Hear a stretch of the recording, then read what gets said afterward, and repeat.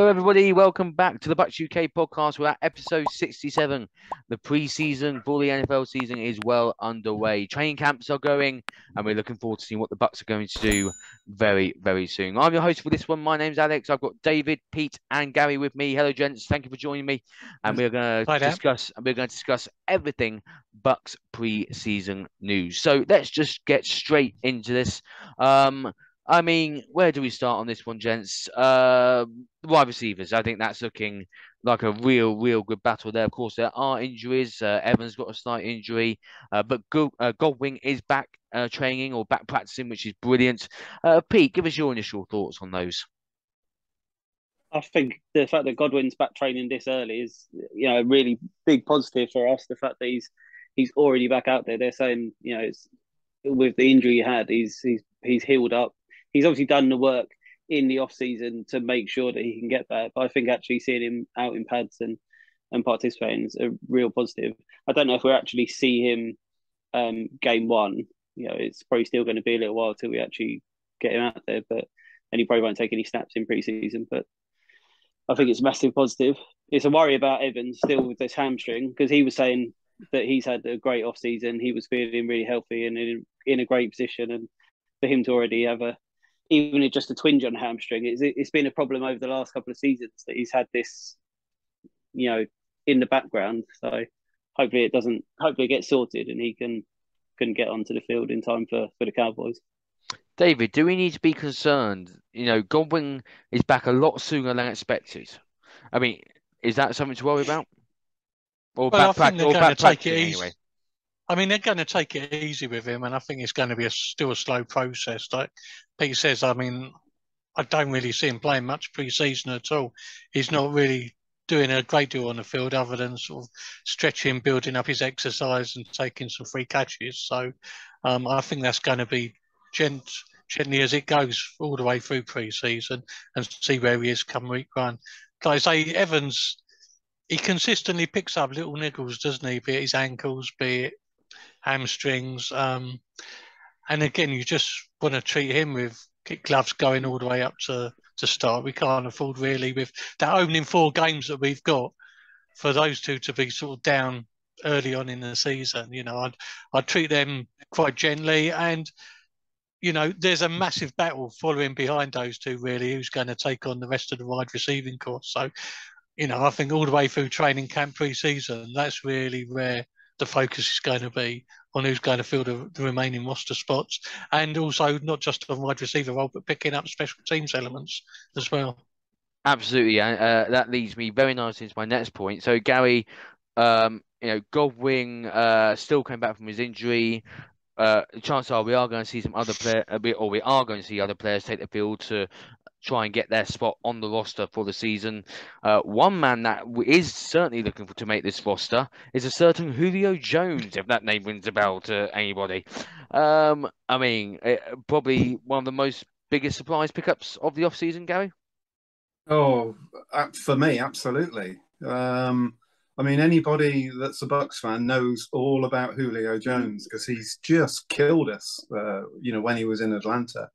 I was on the podcast a couple of weeks ago, and this was prior to Julio Jones, and we were discussing what we thought would happen. Nobody mentioned picking up another receiver because we've just got so many. But what a pickup. I mean, it's ridiculous that, the top end of the wide receiver core, Evans, Godwin, Gage, and Jones. And that means, of course, picking up Jones, that you can take it easy with Godwin. If there's any doubt at all about his fitness, they don't need, or they can ease him back in even more gently than otherwise. The big take I would make for the wide receiver core, if you like, we started last season with the Cowboys with 7 receivers on the roster. We've got 14 on the roster at the moment. So the top 4. So there's going to be an awful lot of very disappointed people, and some highly experienced receivers, Scotty Miller, for example, Perriman, for example, that are going to find themselves either working in McDonald's or on the practice squad. I mean, do you think they brought in Gage and Julio Jones because there's still concerns around Godwin being fit for the season and, a bit of protection around Evans? Well, they certainly could well have done so, Julio Jones particularly. But then we all know everything to do with this team at the moment is it's all about Brady, isn't it? It's all about running it back. It's all about winning the Super Bowl, and it's all about Brady. And if Brady wanted him, they'd moved heaven and earth to get him. And even if Brady, didn't want him, the appeal for the Bucs would have been that Brady is a Buccaneer. It gives Julio There's Jones rumours that we were talking to. There's rumours that we were talking to Beckham, wasn't there? OJ Beckham. There's rumours that we were before with Julio. And it was sort of this between the two of them, and Brady went out and had been texting Julio Jones to get him on board. I think that's a great point that Dave said, though, of it being that, is there an element of where we've brought them in to take that pressure off? Because like when we had AB, it's sort of once you've got that double team off Evans, he's got an easier time of not having to have that fight so much, because it will hopefully be that they've got to spread out the fight between the 4 wide receivers we could have on the field. So it takes that pressure off a little bit. Do you think we'll see all 4 on the field at the same time? Is that even possible? I think we definitely line up some trick plays and some great plays. Absolutely. Take a tight end out, and we might see him on there. Pete, let's just discuss this depth we've got at wide receiver in a little bit more detail. I don't have the name of all 14 with me, but I've got a name of a few of them. So of course we've got Mike Evans, Chris Godwin, Julio Jones, Gage, Grayson, Johnson, Miller, Perriman, Darden. That's just to name a few. Even the second, the third, well, actually going now to 5th and 6th string, if we think about who are more than likely going to be our 1st, 2nd, 3rd, and 4th strings, we've got great backup in that position right now. Oh, definitely, we've got a lot of talent. I mean, there's again with this this preseason training camp, Darden's been hitting the headlines with some big plays and showing, but hopefully he can convert it this time to actually on the field, and he hasn't got to just be special teams to make it happen. Tyler Johnson again, he's been Brady put a lot of trust in him with some plays last year to get it done, so I think that he should be a solid to make the roster. I don't know about Scotty Miller anymore, because I feel that even though we did a couple of those end around trick plays, I worry that he just hasn't made with the size, and he just hasn't got what we need anymore. So I wonder whether maybe he makes the special team roster, if because he's been doing some punt return stuff, so maybe that's his way in to remain on the team. With Grayson and Perryman, again, they could end up being cut from the team now, but we'll pick them up again later on, like we did if we get an injury and they come and make a splash play, again. But I mean, I think it's going to be interesting who's going to be our real pace guy downfield, sort of replacing AB, because it's not really Evans or Godwin. Godwin's a real sort of mix up in his play. Perryman was the man last season that had 3 of the 4 longest plays. He hasn't been in practice for over a week. Okay. So, is that going to be sort of between him and Scotty Miller still to perhaps pick up that? It's going to be interesting to see who's going to be the deep threat. Yeah, you're right, of course. But the one thing about Perriman is, in a Bucs uniform, all he does is produce. Yeah. Going, back to the back end of that season when Jameis was a quarterback, and he had an absolute monster last 3 or 4 games, didn't he, when all the others were injured? So, I'm sure the coaching staff and Jason Light particularly have got a lot of faith in him. But it's a good point you make, Dave. Who is going to be the speedster? Can I throw a quick name out there? Because this guy, Brady put a lot of trust in towards him last season. Cyril Grayson. He could be, he really came good for us at the end of last season. So who knows? That could be one of the players that we're looking at, who might be that speedster there. It's annoying that we don't have Kieran on for this next bit, because it's his favourite part that I want to have a quick discussion about, and that is special teams. And David, you mentioned it earlier, so I want to come back to you on that one. If you had to put your money where your mouth is, who do you think might be the kickoff and punt returner, or are we going to have two different players for the roles? I don't know. I think they're trying them all out. I don't think the Bucs know yet. I mean, they've got sort of 5 men, haven't they? All trying them every practice session. It seems that you've got the likes of Darden, Miller, Ty Johnson, even some of the rookies trying that out now. I'm not sure that they know the answer to that yet, and I think it might just shake up on ultimately the overall roster on receivers. How Evans and Godwin are, that how many actually need to keep on the roster? Have they got the luxury of having a specialist returner, or do they have to make it up from the receiving corps?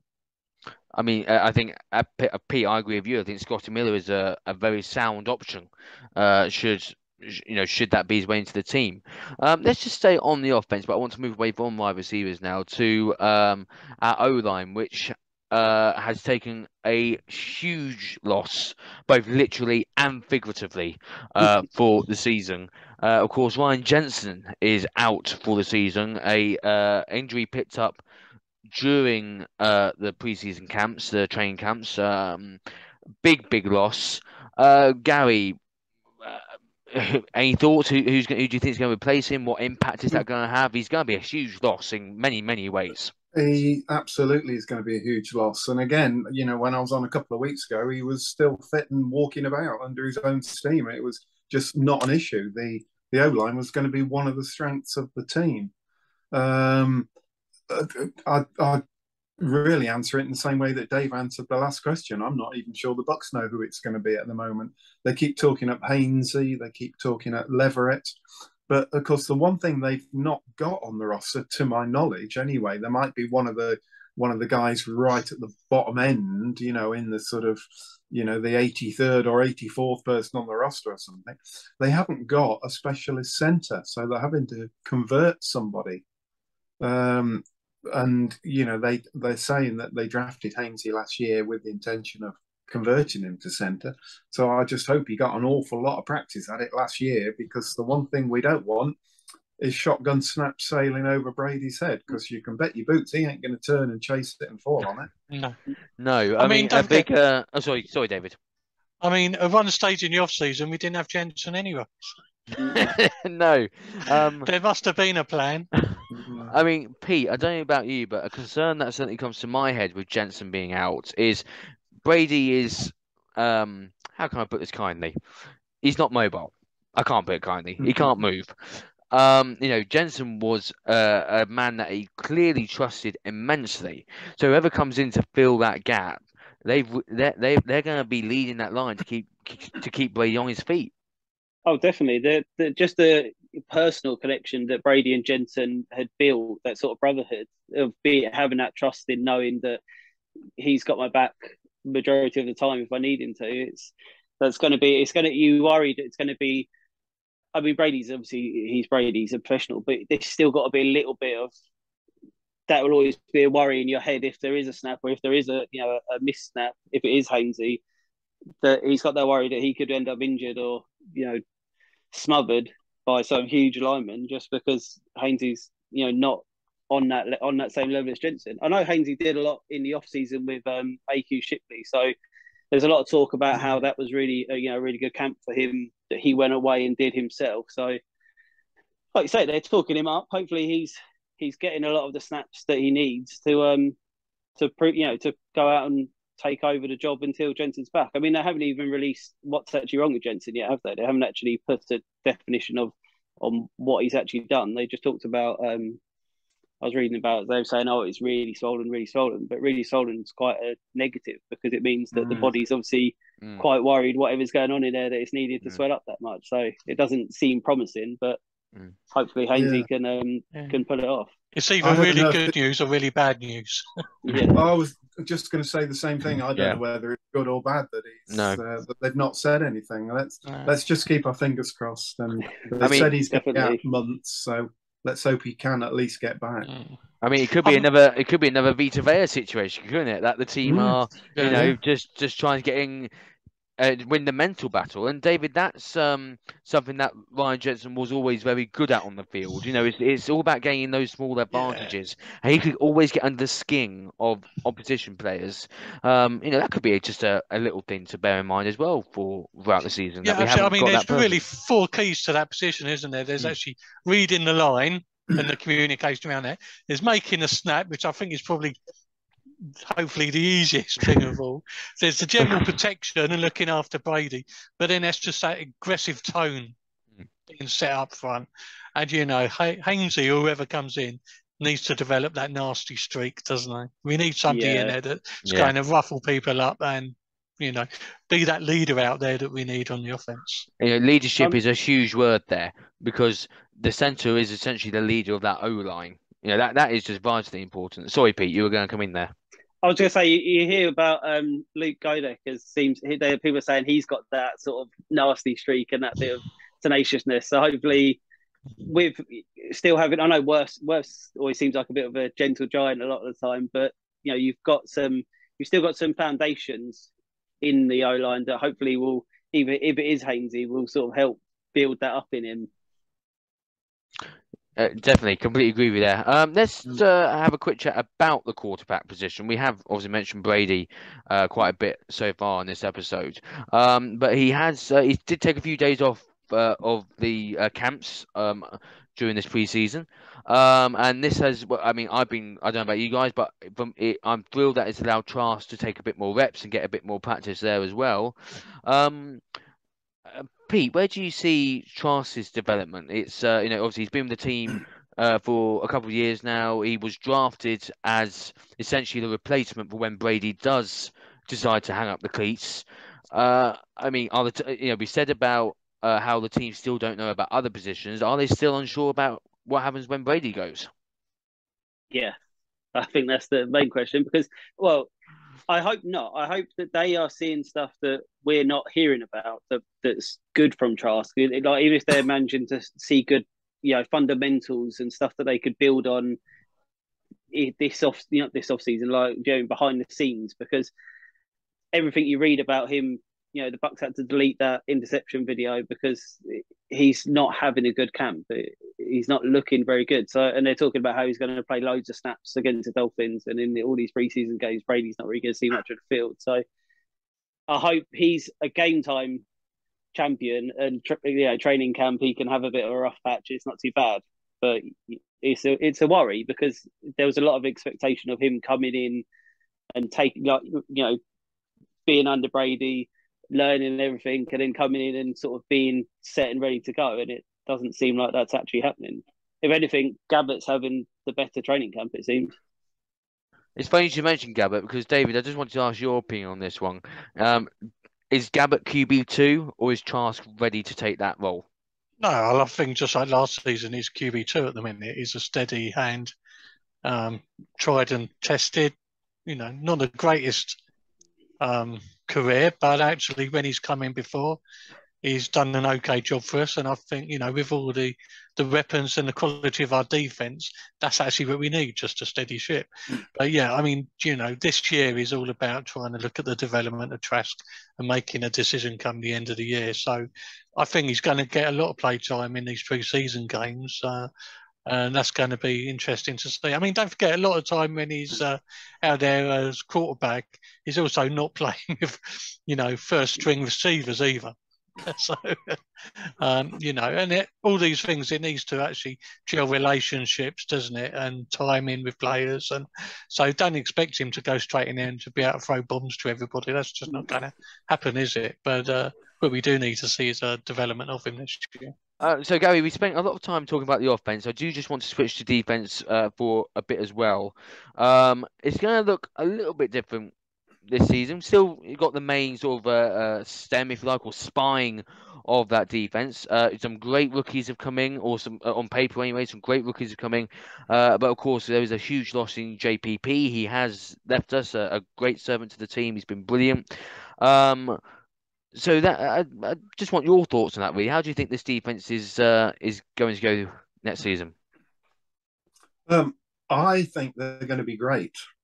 I said a couple of weeks ago I was really worried about losing Sue, The way Hicks is performing in camp, I'm not bothered about Sue at all now. I think Akeem Hicks is a fantastic replacement.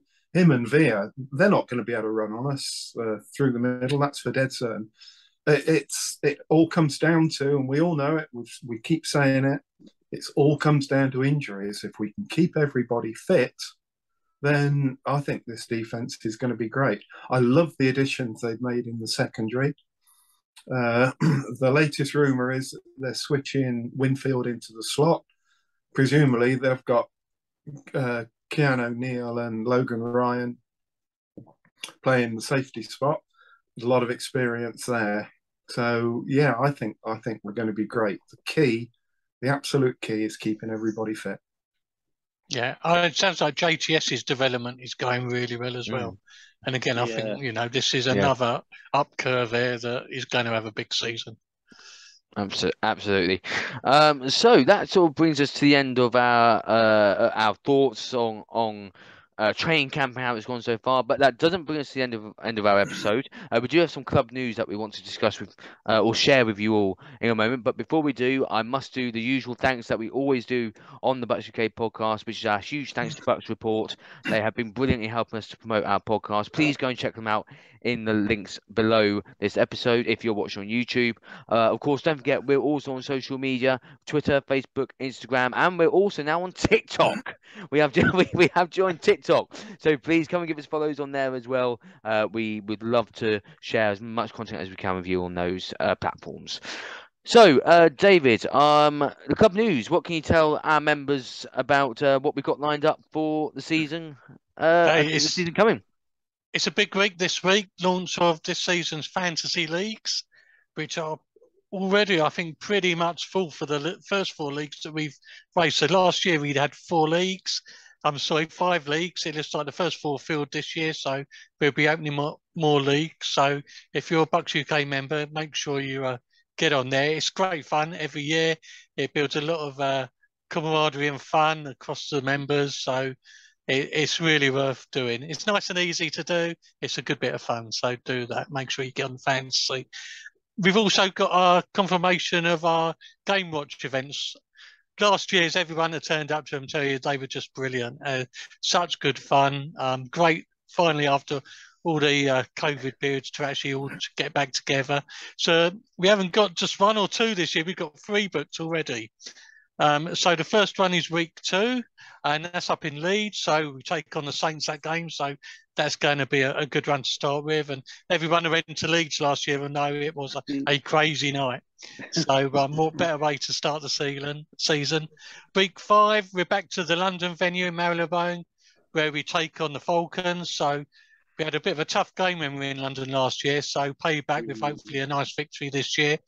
And we've got another special one, week 9, and this is going to be a tough one against the Rams. So a big game to watch. And that's a 9:25 kickoff, so it's a late night game for us Bucs UK fans. And we've got that in a pub in Birmingham with a lockout, so a late finish for us all, and well done to Mariana for organising the venue for that. So all the details are on the forum, so make sure you get on there, get your fantasy league in, and get your tickets booked for our events. Then, of course, it's start of the season, so soon we'll be launching all of our big season competitions as well. So look out for them on the forum in the next few weeks. Fantastic. Thank you for that, David. And if you do want to become a Bucs UK member, please visit our website, www.bucsuk.org, and all the information is on there. And then we'd love to see new members come and join us at our watch parties. The Birmingham one, I'm not going to say too much, but that is going to be a really exciting one. So if you can make that one, please get your ticket for it, because it's going to be something really special in Birmingham. So let's sorry, Alex, yes, can David. I just make a mention? Last week we had a great club members call with Brian Ford, of course, yes, CEO of Tampa Bay, and he wants to join us for another pre-game call before the Dallas game, the opening game of the season. So make sure that everyone keeps on the forum look out for that as well. We want as many members as we can on that call. Fantastic, great stuff there. So let's round off our podcast today, gents, by talking about the Buccaneers' first preseason game. It's great that we get football back this month. I think we've all been longing for it. It's a Florida derby, if you like, as well. We're going to be playing the Dolphins. Gary, anything you're going to be looking in particular when you during the Miami game? Yeah, one thing and one thing only, that whenever a player goes down, he gets back up again under his own steam. I loathe with a passion pre-season. Always have, always will. It's of only of benefit to the guys, the last sort of 10 guys on the roster, because we know the top 40 or so, don't we? And it's, people get injured, and that's, would you want to play, Brady in a preseason game, and some young buck, defensive end from Tennessee decides he's going to make his name and plants Brady on his backside, and for him not to get up, and our season is down the Swanee. So I'll be watching through, a bit like watching Doctor Who with the Daleks all those years ago, when you're looking through your fingers, because as long as everybody, I don't care about the result, as long as everybody walks off the field and is fit at the end of it. That's the only thing I'll be looking for. Pete, the obviously this preseason game is Bowles' bow, if you like, as head coach. It's his first game in charge. But is it one that, I think Gary's essentially touched on this already, but do the teams really take these seriously? I don't think they take the score seriously, but I think they take how people perform seriously. So, like we're saying, if Trask is in quite often, for a lot of snaps, it's seeing what his vision is like and what his throws are like, because there's been reports of him underthrowing it. And then if Hainsey is taking, if he's going to be a centre, if he's getting him showing what he's learned and where he is, whether he can sack ball, whether he can hold up the play, what he can manage. I think it's going to be interesting to see what sort of rotation we get with, who's going to be where, because there's a lot of talk about the left guard and the right guard and who's taken over what position, because I think Stinney's been moving over, and so it'll be interesting to see just where people are lining up and how they're getting on in those positions. David, I think something that is going to be very fascinating for all of us to watch, even though it is only a preseason game, is we do have 2 defensive coordinators now. How's that going to work? Well, I think Bowles is going. He has to take the job upstairs, doesn't he? And he needs to be able to sit back. But again, it's just another thing they've got to work out. That's what pre-season is for. How much are they down on the touchline now, and how much are they up in the box? And it's all a learning curve for all of them. And again, that's pre-season. It's about looking at the second half of the roster, understanding how many of them know the playbook, how many of them can read the game. And that's what you're learning about, not necessarily about their playmaking ability. To a degree, they should already have that. It's actually what they've learned and how they can actually put that on the field. I mean, one just thing that was interesting in the last 3 or 4 seasons, last couple particularly, I suppose, because of COVID and whatever, is that first game of the season, the number of false starts and penalties given early that are just timing matters. And to a degree, do teams even take pre-season seriously enough? Because you can give up an awful lot of yards and penalties and game momentum early on with stupid penalties, as I think all Bucs fans have come to know. And actually, if you take some of those things a bit more seriously up front, it can give you a bit of an advantage on week 1 and 2. So a high scoring preseason game then, David. Sorry?